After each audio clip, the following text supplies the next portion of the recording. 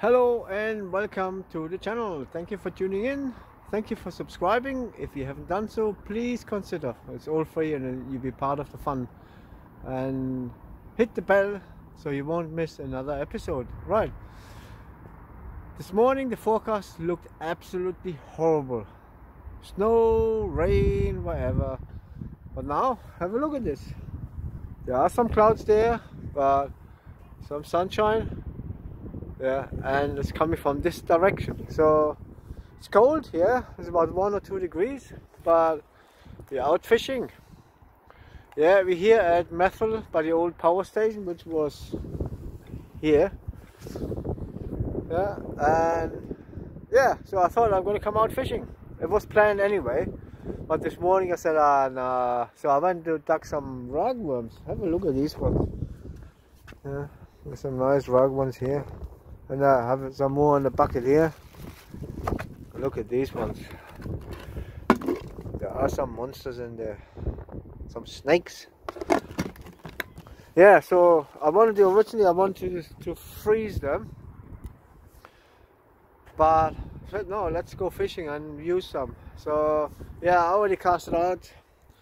I got a 2-hook paternoster boom rig on, short snoot, and top hook with the size 1/0 Aberdeen, or was it 2/0? Can't remember, sorry. We have mackerel tip with squid, or it's like a squiddy tail on it, and the bottom hook some fresh ragworm. So it's about 3 hours to high tide, so we're going to fish it up 3 and maybe 1 or 2 hours down and see what happens. Mainly I'm after flounder, whiting, small stuff, because the fishing has been really poor recently. I believe down south as well, apart from whiting and maybe the odd codling. I've seen a nice video, a few bass coming out, winter bass. That was nice to see.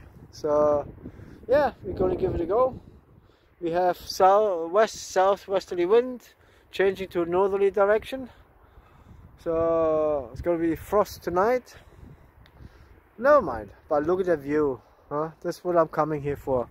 Just the view, relaxation. That's what I like to show you, that part of the fishing. Yeah, if you do get a fish, for me it's a bonus, because fishing has been terrible, even all the way up the coast. I mean, yeah, the further east you go from here, yeah, you might be getting small codlings, but apart from that, not much happening. So yeah, I hope you enjoy this little session. I definitely will enjoy it. Unfortunately my buddy Chris couldn't make it, but nevertheless we're here now and we do our best. And as always, having fun. Yes, stay tuned.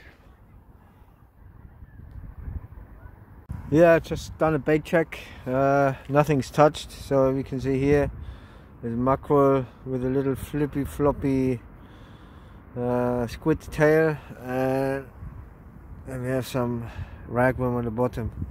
So not big baits. 4-ounce rolling lead. So I'm just going to cast to like 180 degrees and see if I can find some fish. But okay, let's see, let's make it happen, huh? Let's make it happen. Okay, let's can you see me, watch me casting, huh? There you go.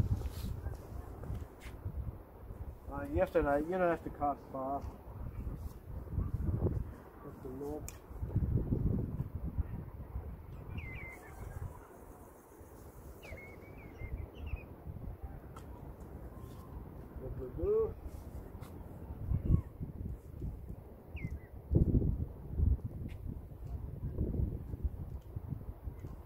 There you go, I'll be out.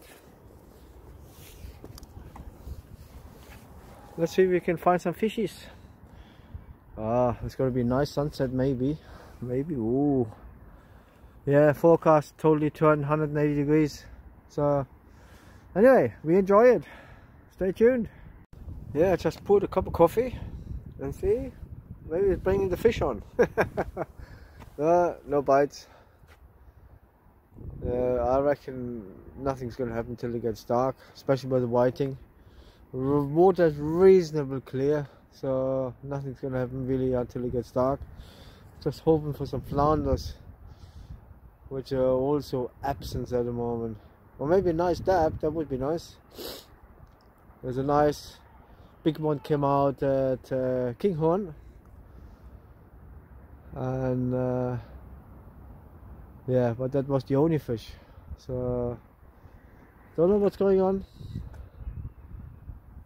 Well, it's not the lack of food, because I mean where I'm digging ragworm, it's just full of ragworm, so there's no lack of food. So unless the trawlers intercepting the fish when they come into the further fourth, possibly. So, but they do netting down south, and then as soon as the netting nets are gone, the fish are back. So I don't know, no explanation for that. But we enjoy the session wherever. Look at that. Oh, phew, beautiful sunshine. Not forecast. Snow and rain was forecasted. So okay, we carry on with the fishing, and then I'll keep you updated. Or anything else I have to say, I will say it. I just enjoy the view. Look at that. We got the mountains over there. Bus Rock over there.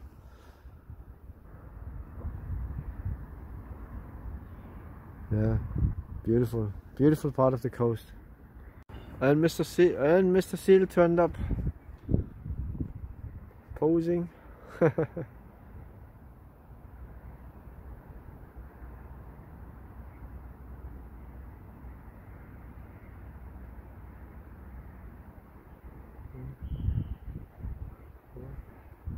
Let's see.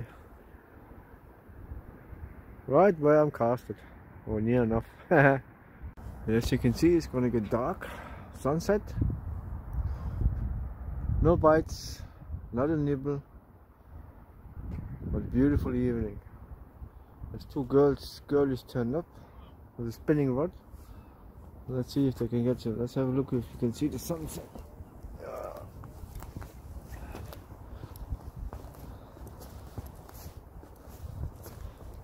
No, there's not much to see. So, behind the clouds and behind the buildings. Oh, well, they're spinning away.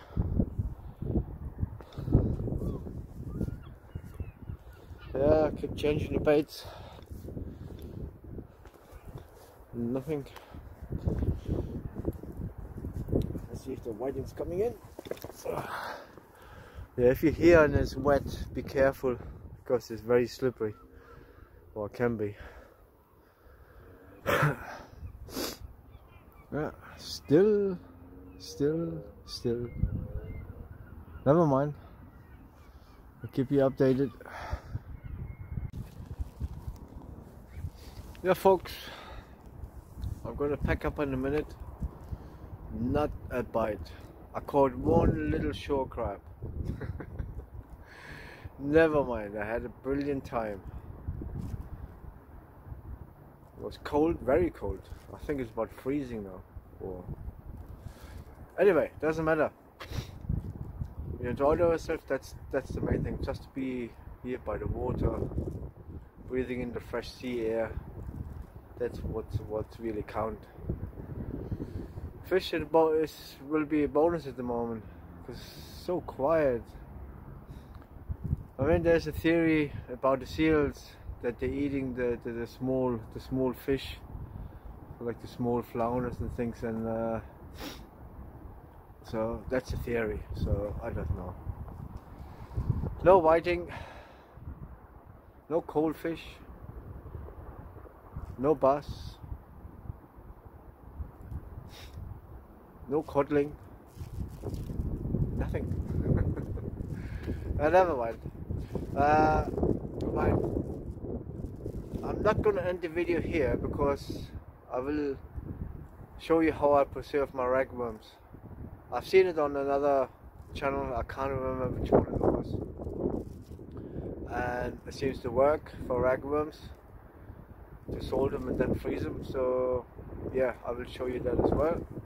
So stay tuned, and out for now, but there will be a follow-on with the ragworms. Okay, stay tuned. No, nothing quiet as anything. Well, we got another crab. Yeah, that's it. Right, I'm back home where it's warm. Right, now I'm gonna have some ragworms left over. Some big snakes in there. And I got some in here as well. So what I did is, I took half a liter of water and I put 125 grams of salt in there. And I just stir it up. It's about ratio 4 to 1.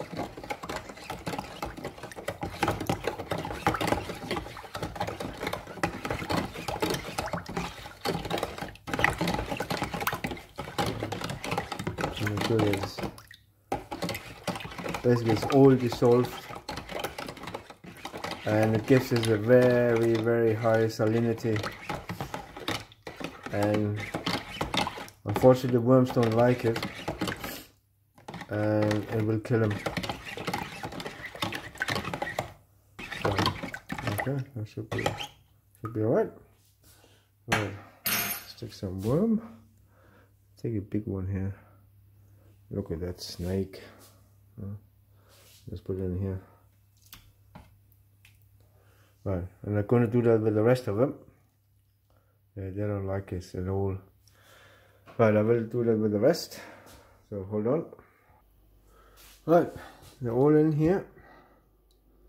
So what we do now is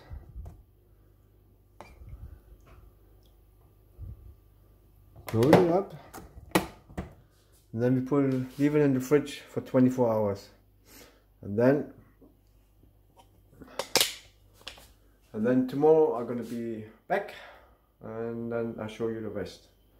Alright, stay tuned till tomorrow.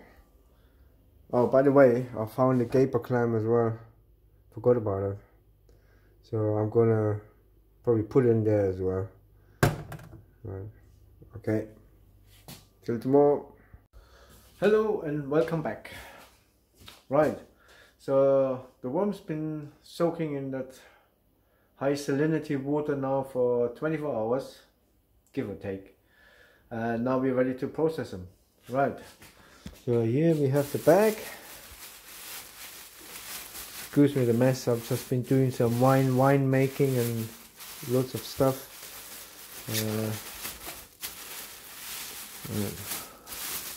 Right, let me just undo this bag. Right, here we go.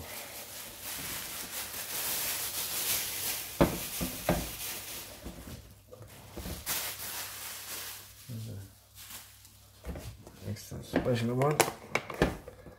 So one of them funny boxes from Lidl where they have. So now we can have a look inside.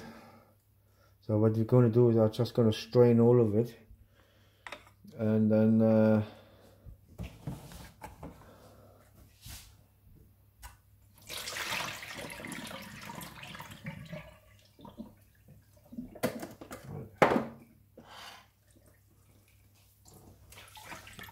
there we go. So I'm looking good shape at the moment. Right. So all I do is now I'm gonna pat them dry, as dry as possible.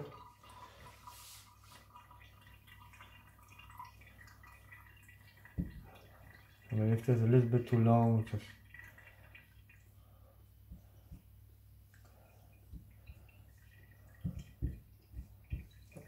really some big snakes here.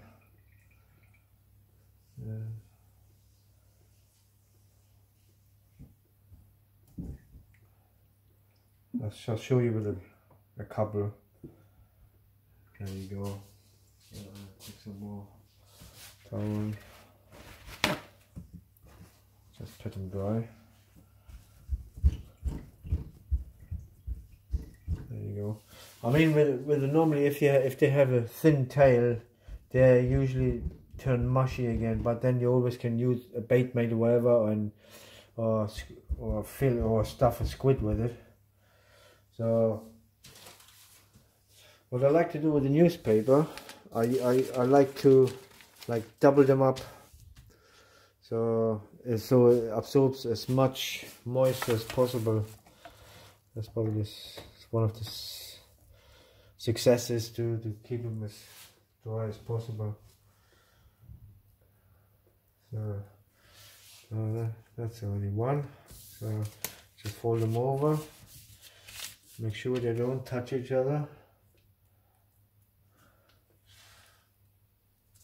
And the next time when I use them, when I go fishing, then I will mention them again. And there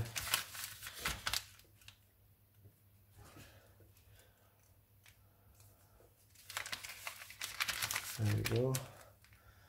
I mean, they do work because I used them before, and codling love them, and flounders, and they do like them. So okay, you get the general idea, and then you just pop them into the freezer, and then just use them as normal worms, and they do catch. And so yeah, I just, instead of wasting the bait, chucking it away or let them rot in the fridge, that's one way of preserving them until you can use them time and time again.